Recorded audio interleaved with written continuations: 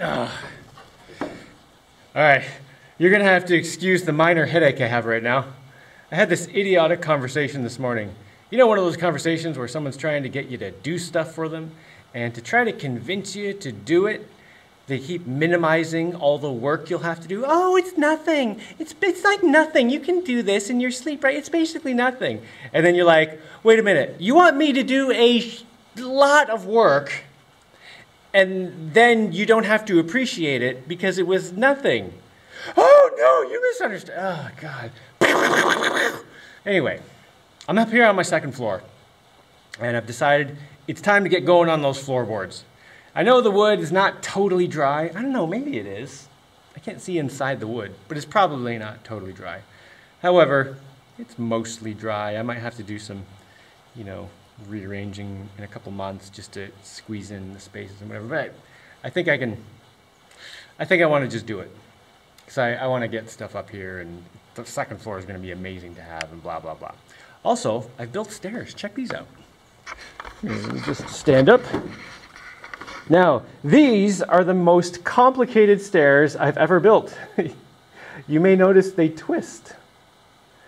Yeah, that was on purpose. It actually took a lot of measurements. Every step had to be measured to twist correctly on the way up. And it twists because I am in a round house. And I thought it would be weird. The other possibility I was thinking about doing was taking a board across here, to make it 90 degrees to the stairs. So the bottom would be 90 degrees and the top would be 90 degrees. But then you'd come up the stairs and you'd be like aiming, at the wall. And I didn't think that would be right. So I made the stairs twist. So when you get to the top, you step off the top stairs and you're already in line with the curve to go around, around the house. So, I don't know. I guess a lot of people wouldn't care about that. I thought it was important enough to do, though. Also, this morning, I took this board up to the planer, to my planer. It's my planer. I love that thing. And, it looked pretty much like this morning. But I took it up to the lumber mill first and cut it to width for this spot right beside the stairs. And then I planed it. And I've been going around measuring thicknesses of boards to kind of figure out what I can plane down to that will be able to work with the large majority of boards. This one here has a thin end over here, so, whatever. But almost all of them can be planed down to this thickness just fine. And this is 3.5 centimeters thick. I thought that was a good thickness. That's plenty thick. It's almost like a 2x4 that you get in the store. Almost. I think it's a little thinner than that. But yeah, I think that'll be good. And then I planed it, so it's nice and flat. I do have to sharpen my planer blades. I don't know if you can see in the camera that well, but it leaves a bit of fur. Not too bad. It's nothing that you're gonna it's not leaving splinters or anything. And I could go over that with sandpaper and get it out. But it's not that bad. But if I sharpen the blades on the planer a little better, it should reduce this.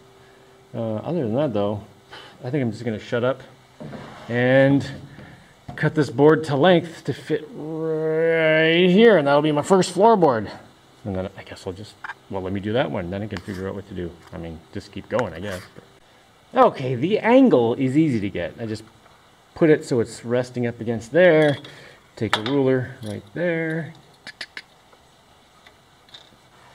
And then I just have to measure from here to the other end of the board. Make sure it's equal with this corner to that corner. All right, and then I'll do the angle the same. Yeah, okay, this is a piece of cake. My brains are still working. Great. Oh, and I moved the board.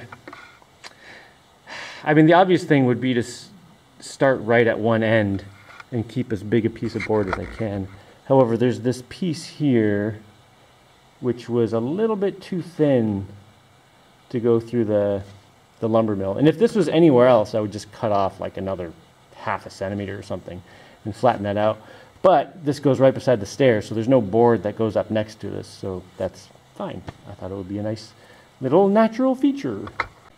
Oh, right, and anyway, I want this, I can't have it over there because it'll be next to a board, and I don't want it to be right at the end. I just want it to be in the middle somewhere. So that's why the board's here.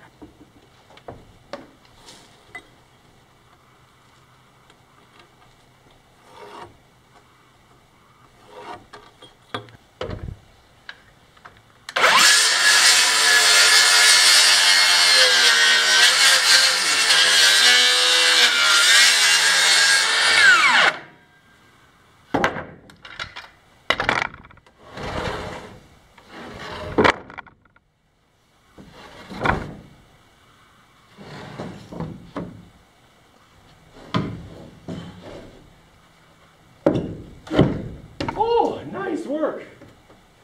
Excellent.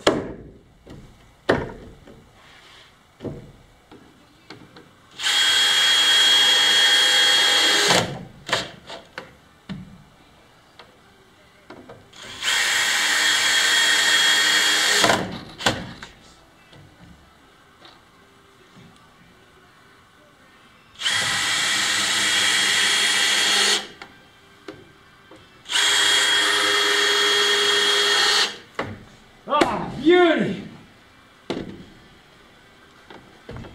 Oh, that's a nice floor. Oh, good stuff. So this is supported there and there. I think the wood is thick enough. Yeah, it's fine. Hey, I had a big enough piece left over for that. All right, now let's get some of these boards up and just keep going. Okay, before I forget, Jaimie, your planer cuts a millimeter thinner than it says. So if you want to cut 35 millimeters, set it to 36. Don't forget. So I'm sliding boards down here to the first floor so I can walk out the front door, around the house, up a hill, up to the lumber mill, which is like right over, let's see, right? It's like right over there. So I think, yeah, I think I just need to pass the boards right out this window. All right. Now that is way less stupid.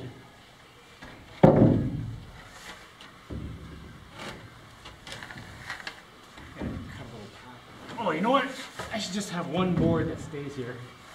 Come on, grass, get up. Hit that wire. No, don't hit that wire. Okay. There we go. Just leave that board right there. Oh, yeah. Much better.